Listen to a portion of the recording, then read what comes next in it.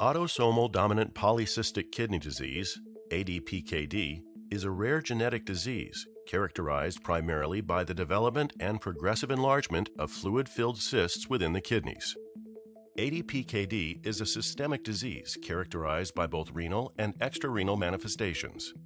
Over the course of disease progression, common sequelae include cyst infections, cyst hemorrhage and hematuria, intracranial aneurysms, hepatic cysts, hypertension, back pain, side pain, and urinary tract infections. ADPKD is an inherited condition. When one parent has ADPKD, their children have a 50-50 chance of inheriting it. However, even patients within the same family can present with variations in disease characteristics, such as age of onset and rate of progression. ADPKD can initially be difficult to detect because symptoms may be scarce in early-stage disease. Over time, the enlarging cysts can cause an increase in total kidney volume up to 4 times its normal size. The development and progression of these fluid-filled cysts can contribute to compression and loss of the surrounding functional renal tissue over many decades. However, in early-stage disease, healthy nephrons compensate for damaged nephrons, causing estimated glomerular filtration rate, eGFR, to be normal or slightly reduced despite the fact that damage is occurring. eGFR can remain intact through prolonged periods of time due to compensatory hyperfiltration, but will ultimately decline steadily thereafter. So while the enlarged cysts can ultimately contribute to irreversible loss of kidney function, the progression of ADPKD can be difficult to track because kidney function alone is not an effective indicator of disease advancement. ADPKD can progress significantly while eGFR presents as normal. In these cases, a normal eGFR may be masking irreversible kidney damage.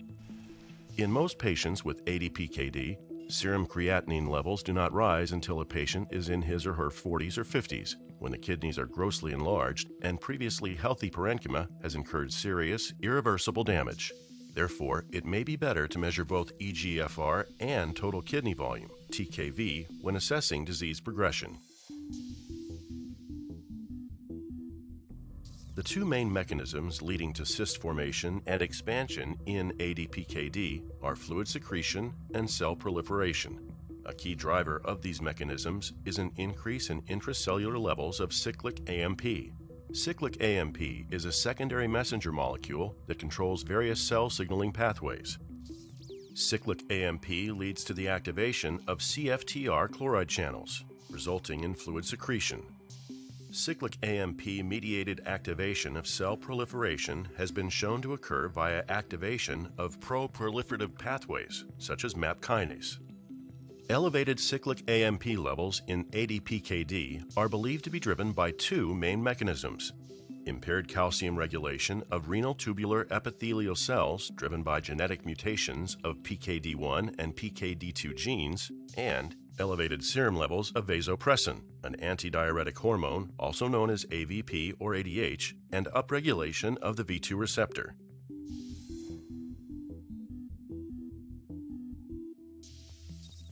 The genes PKD1 and PKD2 encode proteins present in renal tubular epithelial cells.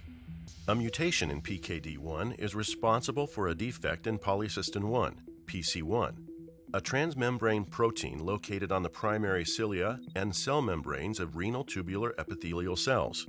Patients with a PKD1 mutation account for approximately 85% of all ADPKD cases and are characterized by rapid disease progression. A mutation in PKD2 is responsible for a defect in polycystin 2, PC2, a non-selective cation channel located on the primary cilia, cell membranes, and endoplasmic reticula of the renal tubular epithelial cells. Patients with a PKD2 mutation account for approximately 15% of all ADPKD cases, in which the disease progresses more slowly. These defects in either PC1 or PC2 can disrupt calcium homeostasis in the renal tubular epithelial cells, resulting in decreased intracellular calcium and a subsequent increase of cyclic AMP. This can lead to impaired regulation of the proliferative and secretory pathways. Vasopressin is a powerful modulator of cystogenesis via binding on vasopressin V2 receptors and stimulation of cyclic AMP production. Vasopressin levels have been shown to be elevated in ADPKD.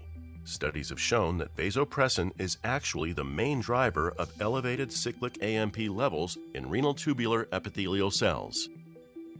Studies have also shown that both vasopressin and mutations in the PKD1 or PKD2 genes are required to lead to the development of cysts in ADPKD. Therefore, impaired calcium regulation and elevated levels of vasopressin contribute to an increase in the production of cyclic AMP. In summary, increased cyclic AMP levels resulting from low intracellular calcium and elevated vasopressin lead to an increase in cell proliferation and fluid secretion, the main mechanisms of cyst formation and growth in ADPKD. Over time, these cysts contribute to an increase in total kidney volume, destruction of kidney tissue, and diminishing kidney function.